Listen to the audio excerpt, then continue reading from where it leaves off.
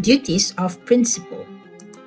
In a contract of agency, not only that the agent has duties to the principal also has got duties to the agent. But basically, the duties of the principal, there are only 3 main duties, which is lesser than the agent's numerous duties.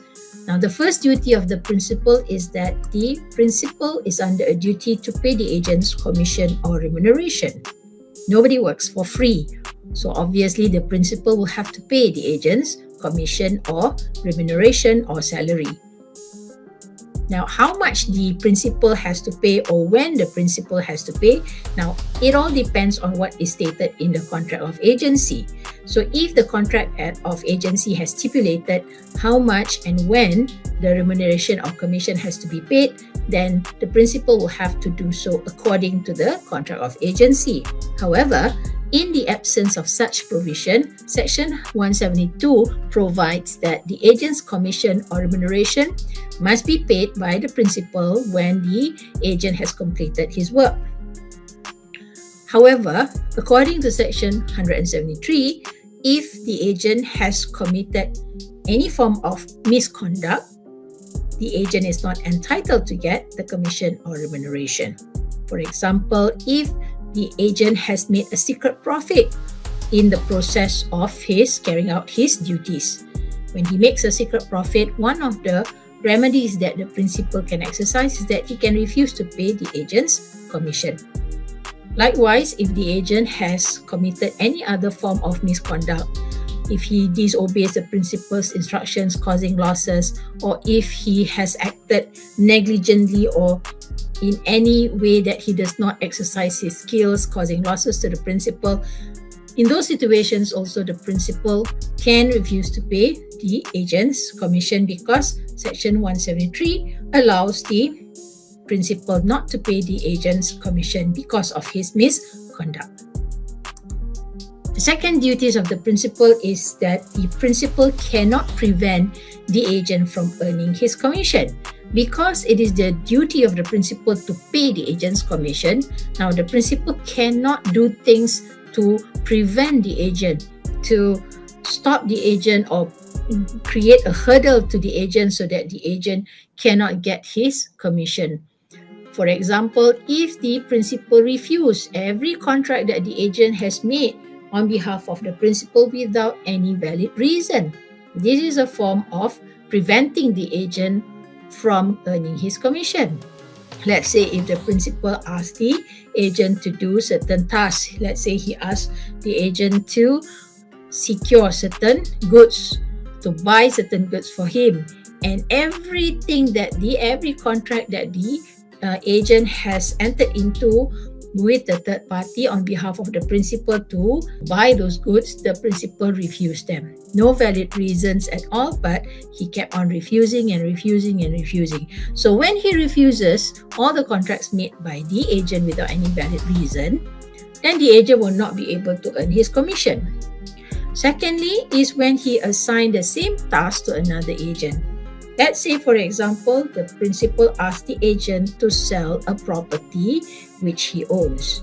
And there's only one property, but he has asked 2 different agents to sell the same property. Now, obviously, one of the agents will be successful and the other will not be able to do so because there's only one property and therefore only one person can sell the property, get a buyer for it, and the principal will sell only to one particular buyer. And therefore, the other agent is left without any form of commission. So in this way, this is a form of the principal preventing the agent from earning his commission. The third duty of the principal is that the principal must indemnify and reimburse the agent where the agent has exercised his duties, and this results in the following. Firstly, that the agent incurred losses or liability when he is doing his duties. For example, if the agent, when he followed the principal's instructions, the principal's instructions perhaps is something that is against the law, and as a result of which the agent was sued by someone, or that the agent had to pay compensation to another person, he had to suffer certain losses or liability where another person, a third party, sues the agent. So in that situation, if the agent had to come out with the payment out of his own pocket, then the principal must reimburse, must indemnify the agent, must pay back the agent for whatever losses that he has incurred. The relevant case on this point is Kyle and Everett against Lim Kim Kiat.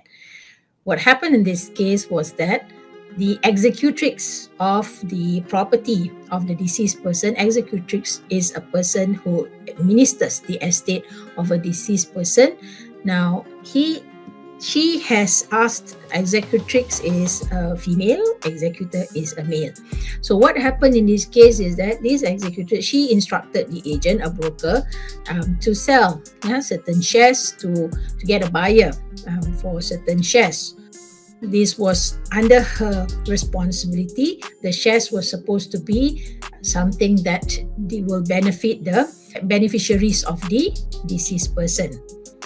But what happened was that the will was not proven in England. You see, even though there is a will, there has to be some legal procedures whereby the will will be recognized in that particular country, especially when the will is made in another country. It has to be confirmed, or it has to be recognized. There are legal procedures to make sure that the will has been recognized and affirmed that this person can do so, can sell this property, these assets. So that was not done.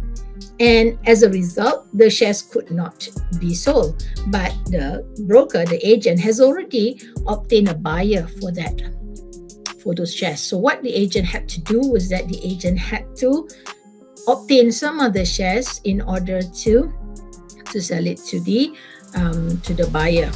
And therefore, the agent has suffered losses. So in this situation, because the agent acted in the instructions of the principal, he followed the principal's instructions and he suffered the losses, and therefore the principal must reimburse the agent. The second situation where the principal must reimburse or indemnify the agent is if the agent causes injury to a third party by carrying out instructions, either physical injury or any form of economic losses. These are the things that the principal will have to be responsible for, because the agent carried out instructions of the principal, but by doing so, it causes injury to the third party. And thirdly, where the agent himself suffers injury by carrying out the principal's instructions. Maybe in following the principal's instructions, he had to do something that was dangerous and therefore caused physical injury to himself. He had to be hospitalized. He had to incur expenses, medical expenses, and therefore the principal has to indemnify and reimburse the agent. So those are the three duties of the principal to the agent.